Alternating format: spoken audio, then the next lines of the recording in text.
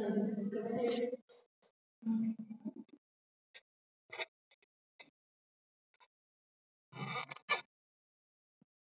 morning, children.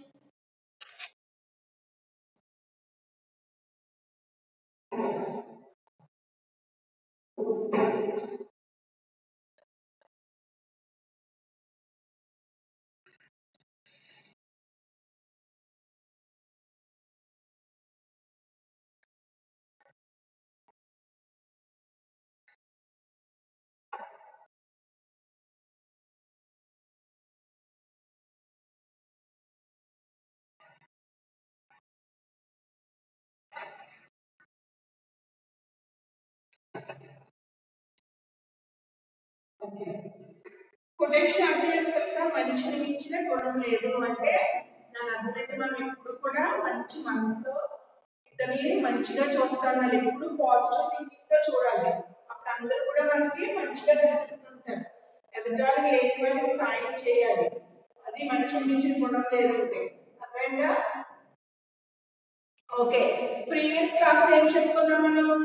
అచ్చుల గురించి, కళ్ళల గురించి, గుణిత గురించి, అలాగే వాటితో వచ్చే పదాల గురించి, పలకడంలో ఉన్న డిఫరెన్సెస్ గురించి తెలుసుకున్నాం. ఒకసారి రివైజ్ చేసి నెక్స్ట్ క్లాస్కి వెళ్దాం. ఓకేనా? అచ్చులేని 16, హల్లులు 36. అందులో అక్షరాన్ని తీసేసారు. తీసేసిన అక్షరాన్ని బండిర, హల్లులు ఏంటంటే 35. అలాగే అల్ప ప్రాణాక్షరాలు ఏమిటి? ఒత్తులేని అక్షరాలన్నీ కూడా అల్ప ప్రాణాక్షరాలు. క, గ, చ, జ, ట, డ, త, ద, ప, బ ఇవన్నీ కూడా అల్ప ప్రాణాక్షరాలు. అలాగే మహాప్రాణాక్షరాలు ఏంటి? ఒత్తున్న అక్షరాలన్నీ కూడా మహాప్రాణాక్షరాలు. ఏమిటవి? ఖ, ఘ, ఛ, ఛ, ఠ, ఠ, థ, థ, ఫ, ఫ. అలాగే ఈ అక్షరానికి అక్షరం వచ్చే పదార్థం కూడా మనం డిఫరెన్స్ తెలుసుకున్నాము. ఈ గుణింతాలు నేర్చుకున్నాము. అల్ప ప్రాణాక్షరాలతో కొన్ని గుణింతాలు నేర్చుకున్నాము.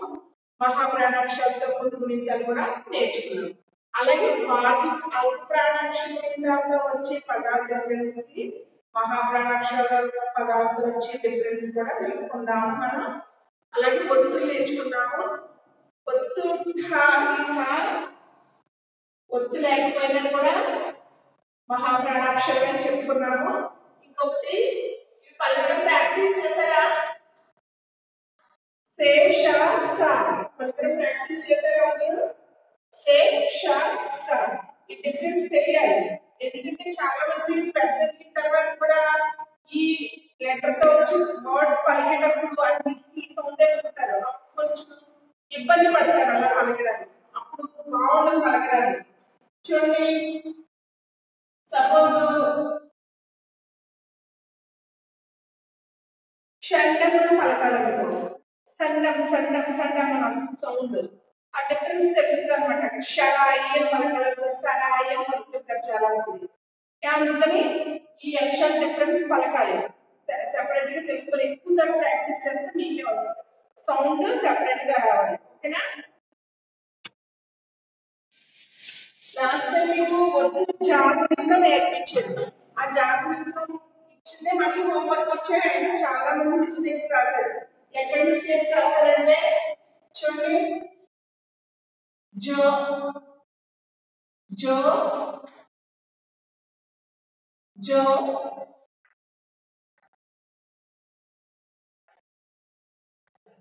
జో ఇలా రాయాలని చెప్పారు. కానీ మీరు చాలా మంది హోంవర్క్ పంపించారు.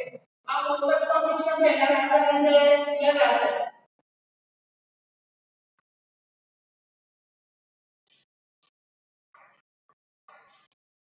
ఇలా రాశారు. జో జో జో ఇలా రాశారు. ఓకే, ఒక జో ఉన్నప్పుడు జా కొక్కాలిస్తే జో, జా కొక్కాలిస్తే జో, జా కొక్కాలిస్తే జో. ఒకసారి ఇంటి దగ్గర మళ్ళీ ప్రాక్టీస్ చేయండి. ఓకే, ఇది రాంగ్, ఇలా రాయాలి. ఓకేనా? మీకు ఇలా క్లాస్ లో చెప్తే అర్థం అవుతుంది. మీరు చెప్తారు, మిస్టేక్ చేశారు, కరెక్ట్ గా ప్రాక్టీస్ అవ్వండి. ఓకే,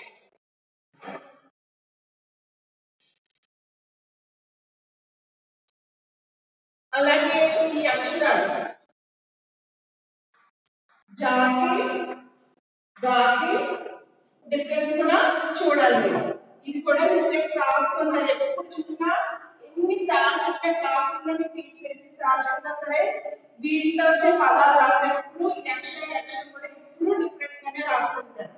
అందుకని ఇది కూడా బాగా ప్రాక్టీస్ చేయండి. థా ఛ థా ఛ జాకి ఒత్తు కలిసి ఉంటుంది, గాకి సెపరేట్ గా ఉంటుంది. అవి మనకి ఎప్పుడు మైండ్ లో ఉండాలి అక్షరం. ఓకేనా? అలాగే మనం లాస్ట్ టైం ఏం నేర్చుకున్నామంటే కొన్ని గుణింతాలు నేర్పించాం. మహాప్రాణాక్షరంతో వచ్చే గుణింతాలు కొన్ని నేర్పించాము. మిగతా మిమ్మల్ని ప్రాక్టీస్ అవ్వమని చెప్పారు. కానీ కొంతమంది రాయగలుగుతారు, కొంతమంది ఓన్గా గుణింతం మహాప్రాణాక్షరంతో గుణింతాలు రాయగలుగుతారు. డైలీ మీకు రెండు రెండు గుణింతాలు నేనే బోర్డు మీద ఇస్తాను, మన ఇంటి దగ్గర ప్రాక్టీస్ చేయండి. ఫస్ట్ క్లాస్ లో ఖా గుణింతం, గా గుణింతం, ఝా గుణింతం నేర్పించాను. ఆ తర్వాత గుణింతాలు డైలీ మీకు క్లాస్ ఇస్తూ ఉంటాను. అవి మీరు ఇంటి దగ్గర ప్రాక్టీస్ చేయండి. ఓకే? కొంతమంది ఓన్గా రాసి పంపించారు, వెరీ గుడ్. రాని వాళ్ళు నేను బోర్డు మీద రాస్తాను, చూసి ఇంటి దగ్గర నేర్చుకోండి. అలాగే ఒత్తులు ఒత్తులు కూడా చెప్పాను. ఒత్తులు కూడా ప్రాక్టీస్ అయ్యారు. డైలీ అన్ని రోజు వద్దు, డైలీ 5 ప్రాక్టీస్ అవ్వండి సార్. ఓకే? ఇంకొకటి ఏంటంటే ఈ ఒత్తులు చేసిన తర్వాత మనకి ద్విత్వాక్షరాలు, సంయుక్తాక్షరాలు, సంశ్లేషాక్షరాలు ఉంటాయి. చూడండి, సంశ్లేష పదంలో చూసారా? సంశ్లేష అంటే చూడండి, ఇక్కడేమో సా పలకాలి, ఇక్కడ షా పలకాలి. ఆ డిఫరెన్స్ మీకు తెలియలేదనుకో సంశ్లేష అంటారు, సంశ్లేష అంటారు. అందులో ఉందా పదం? అందులో లేదు కదా. అందుకని ఆ డిఫరెన్స్ పలకడం మీకు బాగా ప్రాక్టీస్ అవ్వాలి. సంశ్లేష, సంశ్లేషాక్షరాలు. ఓకేనా? అందుకే బాగా రావాలి. గతి సంశ్లేష సంశ్లేష అంటూ ఉంటారు. అందుకని సంశ్లేష, సంశ్లేషాక్షరాలు. ఓకే, ఇప్పుడు ఒత్తులు నేర్చుకున్నాం కదా. తర్వాత ఏంటంటే ద్విత్వాక్షరాలు అంటే ఏంటో తెలుసుకున్నాము. తర్వాత సంయుక్తాక్షరాలు అంటే ఏంటో తెలుసుకున్నాము. సంశ్లేషాక్షరాలు అంటే ఏంటో చెప్తాను. ఫస్ట్ ద్విత్వాక్షరం చెప్తాను.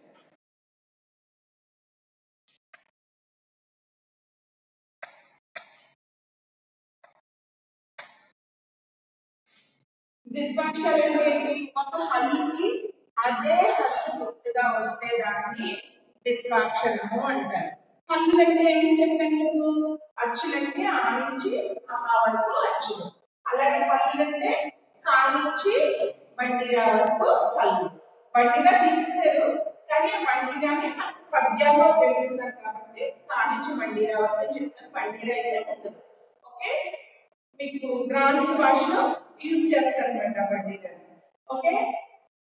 ద్విత్వాక్షరం ఏంటి? ద్విత్వాక్షరం అంటే ఏంటి? ఒక హల్లుకి అదే హల్లు గుర్తుగా వస్తే దాన్ని ద్విత్వాక్షరము అంటారు. సపోజ్ ఎగ్జాంపుల్ కి ఒక హల్లు. ఓకేనా?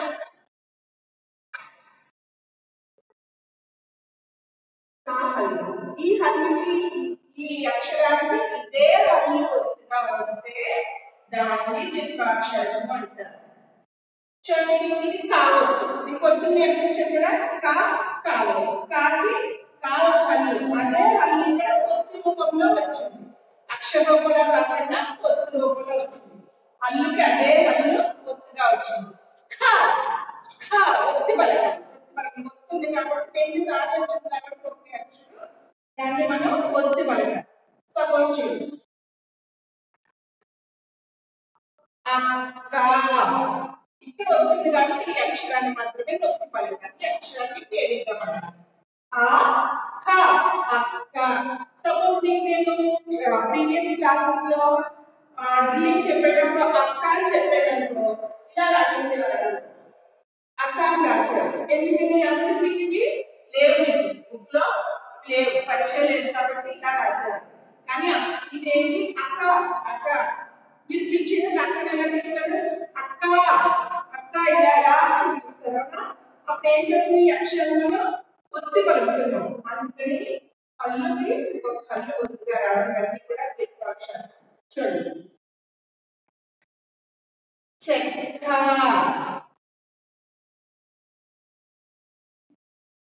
నక్క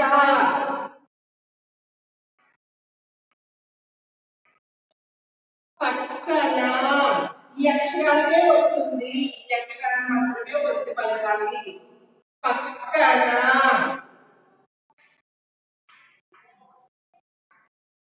అక్కర ఓకే పక్కన అంటే నా పక్కన కూర్చో నా పక్కన కూర్చో అంటే తెలిస్తే నా పక్కన కూర్చోవా నా పక్కన కూర్చోవాలి నా పక్కన కూర్చో నా పక్కన కూర్చో అంటావా నా పక్కన కూర్చోవా అంటారు కదా ఒత్తి లేకపోతే చూడు ఒత్తి తీసి రాశారు అనుకో మీరు నా పక్కన కూర్చోవా నా పక్కన కూర్చోవా అంటారా నా పక్కన కూర్చో అంటారా అందుకని మనం తెలుగులో పదాల దగ్గరికి వచ్చేటప్పటికి మీకు ఏ ఒత్తు మిస్ చేస్తారంటే ఆ పదం యొక్క అర్థం మారిపోతుంది అందుకని సేమ్ యాస్టీస్ గా అలాగే నేర్చుకోవాలి ఓకేనా అప్పుడు మనం కావలతో చూసాం కదా నెక్స్ట్ కావలతో చూద్దాం ఇది గా గా హల్లు అదే హల్లు ఒత్తుగా వచ్చింది గాకి గావత్ వచ్చింది చూడండి బా బాకి ఉకారం వచ్చింది బాకి ఉకారం వస్తే బు ఘ బుగ్గా బుగ్గా ఓకే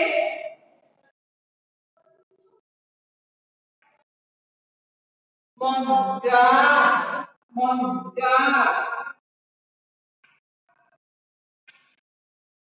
సాకి కనిపించారు సి గు సిగ్గు సపోజ్ మీకు ఇంకొక డౌట్ వస్తుంది చాలా మంది ఏం చేస్తారంటే గాకి కావచ్చు కాబట్టి గావుంటే వెళ్తారు ఇక్కడ గు ఉందనుకో ఇలా ఉన్నా కూడా సిగ్గా సిగ్గా సిగ్గా వెళ్తారు అలా పలకూడదు ఇక్కడ అక్షరం ఏమిటో చూసుకోవాలి ముందు గు ఉంది గుకి గావత్ ఉంది దాంతో కలిపి పలకాలి ఓకే ఇక్కడ గి ఉందనుకో దాంతో కలిపి ఈ అక్షరంతో పలకాలి గాసంతో పలకూడదు ఇక్కడ ఇప్పుడు ఇంతకుముందు ఏముందో చూసుకునే అక్షరానికి అక్షరంతో హల్లును ఒత్తి పలకడమే అంతే ఇది అదనంగా వచ్చి చేరిన ఒత్తు ఓకేనా ఈ అక్షరం ఏముందో చూసి దాన్ని కింద ఏమవుతుంది సేమ్ ఎంత అక్షరం అంటే అదే హల్లు ఒత్తుగా వస్తుంది కాబట్టి ఒత్తి పలకడమే అర్థమైందా నెక్స్ట్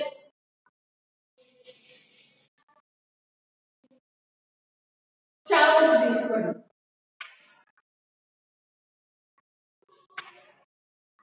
పచ్చన గ్రీన్ కలర్ పచ్చన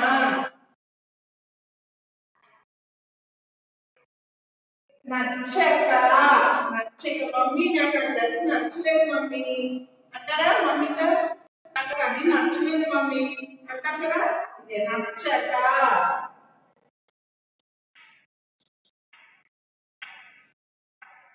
అచ్చట అచ్చట ఉంది ఆ కుక్క అచ్చట ఉంది అంటే అంత దూరంలో కదా అచ్చట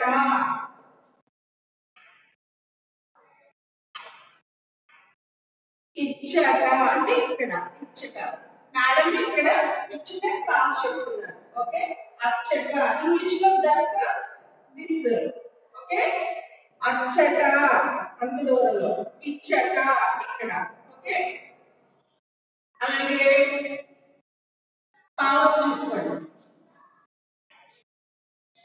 తప్ప పాకి పావత్ వచ్చింది చాకి చావత్ వచ్చింది విత్రాక్షరం అంటే ఒక హల్లుకి అదే హల్లు ఒత్తుగా వచ్చేస్తుంది కా వస్తే కావత్తు చా వస్తే చావత్తు చా వస్తే జావత్తు పా వస్తే పావత్తు మా వస్తే మా యా వస్తే యావత్తు అలా మీకు విత్రాక్షరం వస్తే మీకు కావత్తు పదాలు గావత్తు పదాలు చావత్తు పదాలు జావత్తు పదాలు పావత్తు పదాలు అన్ని నేర్పిస్తారు ఇవన్నీ వచ్చేసిన తర్వాత అప్పుడు సంయుక్త అక్షరం ఓకే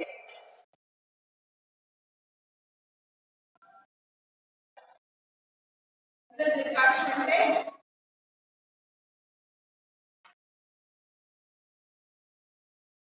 ఒక హల్లుకి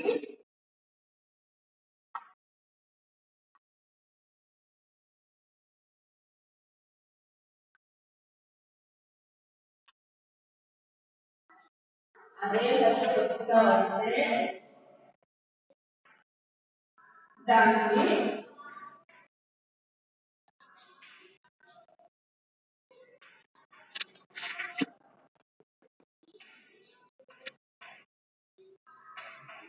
ద్విత్వాక్షరము అంటారు. చూడండి ఇంకొకటి ఏంటంటే మీరు ఇప్పుడు బేసిక్స్ కాబట్టి ఈ ఒత్తు అక్షరాలు ఏంటి ఆ గుణిత గుర్తులతో వచ్చే పదాలు కూడా ఉంటాయి. ఆకారంతో పదాలు ఆకారంతో పదాలు అన్ని చాలా సార్లు హోంవర్క్ కూడా వచ్చేది. ఈ కారంతో పదాలు ఈ కారంతో పదాలు అవి ఇలా ఒత్తుతో వచ్చే పదాలు బాగా నేర్చుకుంటే మీరు ఎప్పుడు రాసిన సెంటెన్స్ మేకింగ్ ఎప్పుడు కూడా మిస్టేక్ రాకూడదు. అవి బాగా రావాలంటే బేసిక్స్ బాగా నేర్చుకోవాలి. బేసిక్స్ మీకు ఎంత బాగా వస్తే అప్పుడు తెలుగులో మిస్టేక్స్ లేకుండా అంత బాగా రాయగలుగుతారు.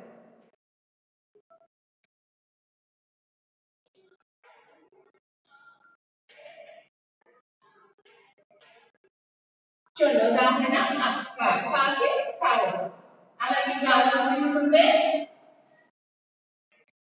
మొగ్గ అలాగే చావకు తీసుకుంటే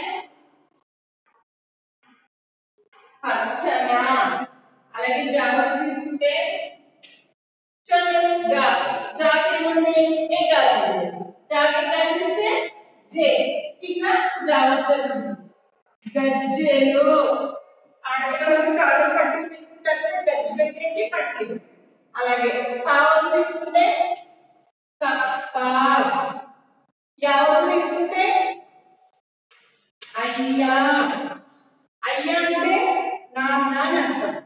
పూర్వకాలం బాగా పూర్వకాలం మీ తాతలు తాతయ్య కాలంలో ఇంకా మన కాలంలో తండ్రిని అయ్యా అని పిలిచేవారు అన్నమాట. ఓకే ఇప్పుడు మీరు డాడీ అంటారు లేదా నాన్న అంటాము నాన్నగారు అంటాము. అలా బాగా పూర్వకాలం చదువుకోలేని అనుకుంటా అయ్యా అయ్యా అని పిలిచేవారు. అయ్యా అంటే నాన్న. అలాగే తావకు తీసుకుంటే కట్ట. ఓకే పొలాలన్నీ కలిపి మనం ఏం చేస్తాము కట్ట కింద కడతాం. బుక్స్ అన్ని బుక్స్ అన్ని కలిపి ఏం చేస్తాము కట్ట కింద కడతాం. కట్ట అంటే అదే అలాగా ఏ హల్లు ఒక హల్లుకి అదే హల్లు గుర్తుగా వస్తే దాన్ని ద్విత్వాక్షరము అంటారు. అలాగే ఈ ద్విత్వాక్షరంతో వచ్చే పదాలు డైలీ నేర్పిస్తారు. తర్వాత సంయుక్తాక్షరం అంటే ఏంటో తెలుసుకుందాం. ఇది మీరు ఇంటికి నోట్స్ లో రాసి రోజు ప్రాక్టీస్ అవ్వదు. అదే దాన్ని ద్విత్వాక్షరము అంటారు. ఫర్ ఎగ్జాంపుల్ ద్విత్వాక్షరం మీరు పెద్ద ఇబ్బంది పడకపోతే ఎందుకంటే ఒక హల్లుకి అదే హల్లు ఒత్తుగా వస్తుంది. సంయుక్తాక్షరం వచ్చేటప్పటికి చేంజ్ వస్తుంది.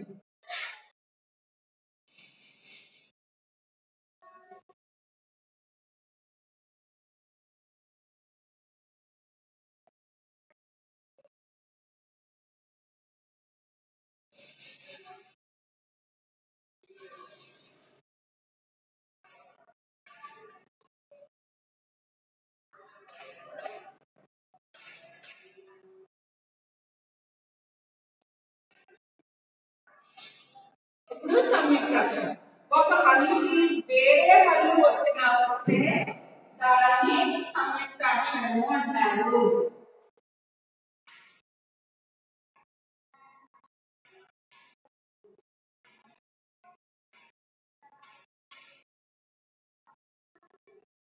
ఓకే అన్ని ఒక రోజు చెప్పేస్తాను గుర్తుండవేమో అని కన్ఫ్యూజ్ అవ్వకండి. ఇప్పుడు మీకు ద్విత్వాక్షరం సంయుక్తాక్షరం సంశ్లేషాక్షరం అంటే ఏంటో డిఫరెన్సెస్ చెప్పేసి మీకు డైలీ ద్విత్వాక్షరం మీద పదాల నుంచి ప్రాక్టీస్ చేస్తాను. తర్వాత మళ్ళీ సంయుక్తాక్షరం గురించి చెప్పి వాటి మీద పదాలు ప్రాక్టీస్ చేస్తాను. Don't worry. ఓకే ఎగ్జాంపుల్ చూడండి. ఒక హల్లుకి వేరే హల్లు ఒత్తుగా వస్తుంది. ద్విత్వాక్షరం అంటే ఒక హల్లుకి అదే హల్లు ఒత్తుగా వచ్చింది. తా వచ్చిందని ఒక ఆవర్తే వచ్చింది. గా వచ్చిందని ఒక ఆవర్తే వచ్చింది. చా వస్తే చావర్తే వచ్చింది. జా వస్తే జావర్తే వచ్చింది. నా వస్తే నావర్తే వచ్చింది. పా వస్తే పావర్తే వచ్చింది. కానీ దీనికి ఒక అక్షరానికి ఒక హల్లుకి వేరే హల్లు ఒక అక్షరానికి అనే మాట అనకూడదు. ఒక హల్లులోనే అనాలి. మీరు సపోజ్ చాలా మంది ఏం చేస్తారంటే ఒక అక్షరానికి వేరే అక్షరం ఒత్తుగా వస్తే అంటారు. అది తప్పు. ఒక అక్షరం అంటే మళ్ళీ అచ్చులో వెళ్ళిపోతుంది. ఒక హల్లుకి వేరే హల్లు ఒత్తుగా వస్తే దాన్ని మాత్రమే సంయుక్తాక్షరము అంటారు. సపోజ్ కా ఒక హల్లు దీనికి యావత్ వచ్చింది. ఓకే వేరే హల్లు కదా యా వేరే హల్లు కదా కాకి యావత్ వచ్చింది అంటే క్యా క్యా అని పలకాలి. ఇది పలకడం కూడా మీరు ఎలా ప్రాక్టీస్ చేయాలంటే ఫస్ట్ అక్షరాన్ని పలికి తర్వాత ఒత్తుని పలకాలి. అలా పలకమన్నాను కదా అని కయ్య కయ్య కయ్య అని పెడదీయకూడదు. కలికి ముందు ఖా సౌండ్ పలికి తర్వాత యా సౌండ్ పలకాలి. ముందు అక్షరం పలికి ఒత్తు పలకమన్నాను కదా అని మళ్ళీ రెండు సెపరేట్ చేయకూడదు. కయ్య కయ్య కయ్య అనకూడదు. హ్యా హ్యా చూడండి ఇక్కడ రా వచ్చింది, మా ఒత్తు వచ్చింది, మా మా ఓకే. అలాగే కా ఇక్కడ కా ఒక హల్లు దానికి ఏమొచ్చింది యా ఒత్తు వచ్చింది. టియా టియా ఓకే. చూడండి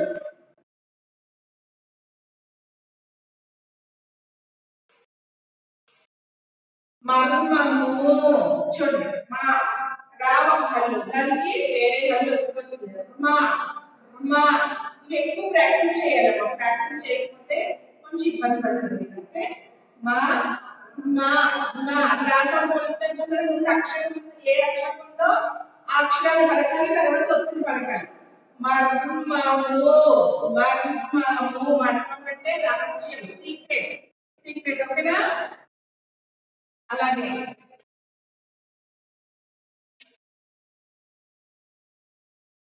నాట్యము నా తాకేముంది యావతుంది. ఫస్ట్ ఏ అక్షరం ఏ సౌండ్ పలకాలి టా సౌండ్ పలకాలి, టా అక్షరం పలకాలి. టియా టియా నాట్యము ఓకేనా. నెక్స్ట్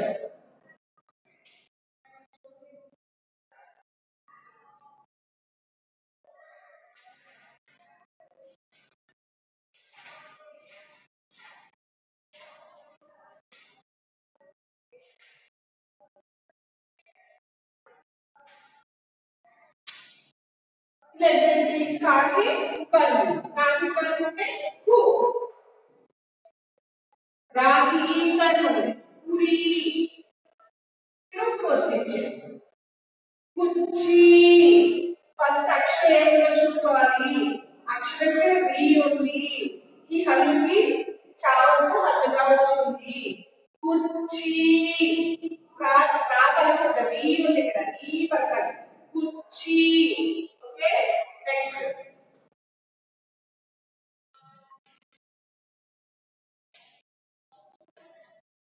చూడండి ఖ మహాప్రాణాక్షరం. ఖ ఒత్తు పలకాలి. ఏ అక్షరం ముందు ఒత్తు మూసేసుకోండి. మీకు ఈజీ అవ్వాలంటే పలకడం ముందు ఈ అక్షరం చూస్తుందంటే భయపడకూడదు. అమ్మా ఇక్కడ ఇన్ని ఒత్తులు ఉన్నాయి ఎలా పలకాలి నాకు రాదు కష్టం. ముందు ఒత్తు మూసేసుకోండి. ఒత్తు మూసేసుకుంటే ఏమున్నాయి సింపుల్ గా వర్డ్ పలకగలరు. క రు రం కరూరం. ఇప్పుడు రూ కింద ఏమవుతుంది జా అవుతుంది. క జు రూ ఉంది కదా, రూకి జావత్ పలకాలి. ముందు రూ పలికి తర్వాత జావత్ పలకాలి. క జు రం ఖర్జూరం. ఇక్కడైనా అంతే ముందు ఒత్తు మూసుకోండి. ఒత్తు మూసేసుకుని ఒత్తు తీసేస్తాను. ఓకే ఒత్తు తీసేస్తాను. నాటము నాటము అప్పుడు నాట్యము. మీకు పలకడం కష్టం అనిపిస్తే ముందు ఒత్తు తీసేసి వర్డ్ పలకడం ప్రాక్టీస్ చేయండి. వర్డ్ పలికిన తర్వాత అప్పుడు వర్డ్ పలకడం వచ్చిన తర్వాత ఒత్తుతో కలిపి పలకండి. మా రాము మరము ఒత్తు పెట్టండి. మా మా ము మర్మము. ఫస్ట్ రోజే వచ్చేది, ప్రాక్టీస్ చేయగా వస్తాయి, కన్ఫ్యూజ్ అవ్వకండి. ఓకే నెక్స్ట్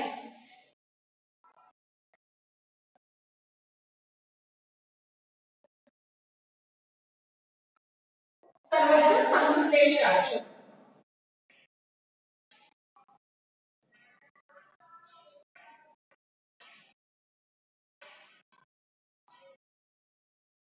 ఒక హల్లుకి రెండు హల్లులు ఒత్తుగా వస్తే, ఒక హల్లుకి రెండు హల్లులు ఒత్తుగా వస్తే దాన్ని సంశ్లేషాక్షరము అంటారు.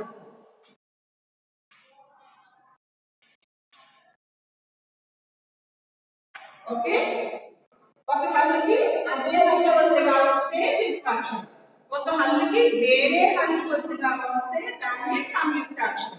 ఒక హల్లుకి రెండు హల్లులు ఒత్తుగా వస్తాయి. చూడండి.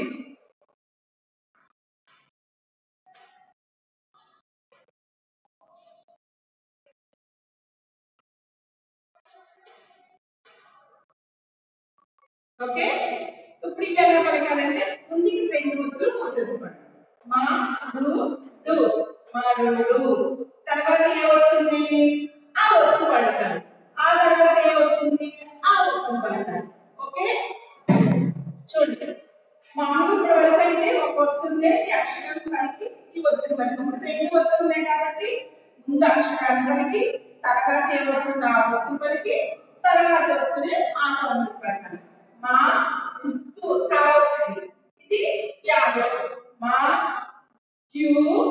డు మత్యుడు. మత్యుడు అంటే ఎవరు? మానవుడు అని అర్థం. ఓకేనా?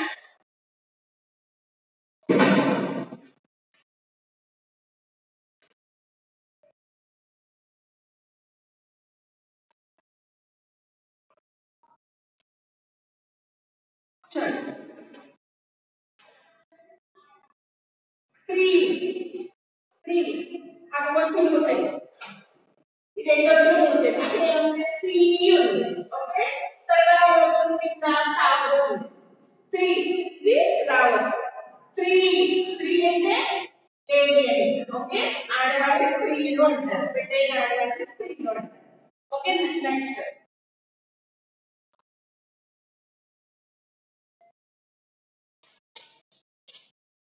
చూడండి, ఇది పొత్తు కాదు, ఇది గుణిత గుర్తు. ఇది కూడా పొత్తు అనుకుంటారు. ఎందుకంటే సపోజ్ రెండు స్కూల్కి వచ్చినది వర్డ్స్ ఇచ్చి ఇందులో సంశ్లేష అక్షరాన్ని గుర్తించండి అన్నారు అనుకోండి, ఇది కూడా రౌండ్ చుట్టేస్తారు. ఎందుకంటే ఇది పొత్తు కాదు, గుణిత గుర్తు ఐకారం. చూడండి, బాకి ఐకారం ఇచ్చాం. బాకి ఐకారం ఇస్తే బై. ఇది గుణిత గుర్తు, ఒత్తు కాదు. ఓకే, బై సి ష. ష ఉంది ఇక్కడ. వెంటనే ఏమవుతుంది? టా అవుతుంది. తర్వాత యా అవుతుంది. ముందు షా సౌండ్ పలికి, తర్వాత టా సౌండ్ పలికి, తర్వాత యా సౌండ్ పలకాలి. అంటే వైశిష్ట్యం. ష్ట్యం. వైశిష్ట్యం అంటే గొప్పతనం అని అర్థం. వైశిష్ట్యం గొప్పతనం. ఓకే, అలాగా మీకు డిఫరెన్స్ ఉంటుంది. పాఠశాలకి, సంయుక్తాక్షరాలకి, సంశ్లేషాక్షరాలకి ఎక్కువ ప్రాక్టీస్ చేయాలి. సంశ్లేషాక్షరం, సంయుక్తాక్షరం కూడా బాగా ప్రాక్టీస్ చేస్తే మీకు ఆ పదాలు పలకడం వస్తాయి. అలాగే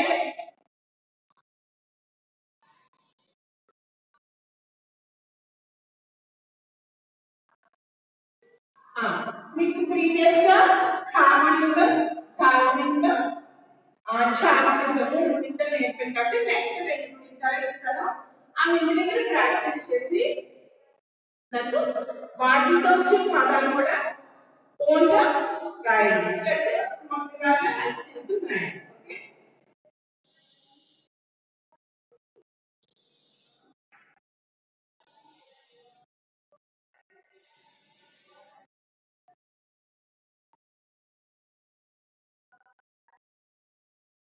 खाएंगे, खाएंगे, जाएंगे. गा गा गा गा తర్వాత ఖా వస్తుంది.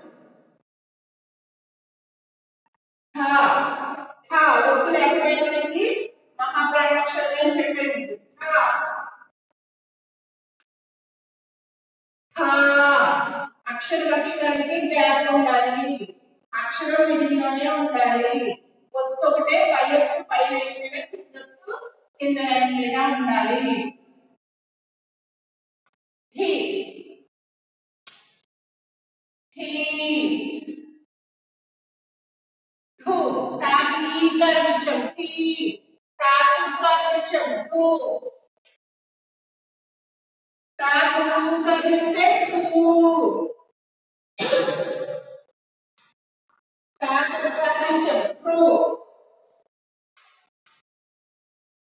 తాకు కరిస్తే ఠూ. తాకు కరించం. టే. తాకే కరిస్తే ఠే. తాక ఐకారం ఇస్తే ఠై. ఐకారం. తాక కరిస్తే ఠో. ఠో. ఇవి మహాప్రాణాక్షరాలు. ఒత్తి పలకాలి.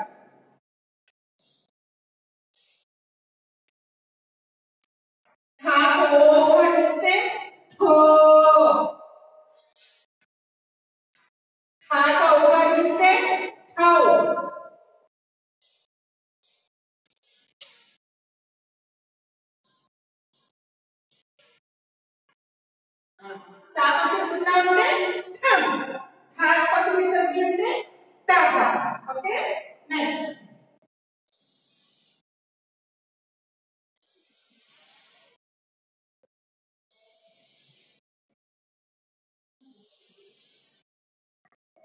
ధాతువు ఇది అల్ప ప్రాణాక్షరం ఓకే ఇది ధాతువు గుణింతో రాయవచ్చు ఇది మహాప్రాణాక్షరం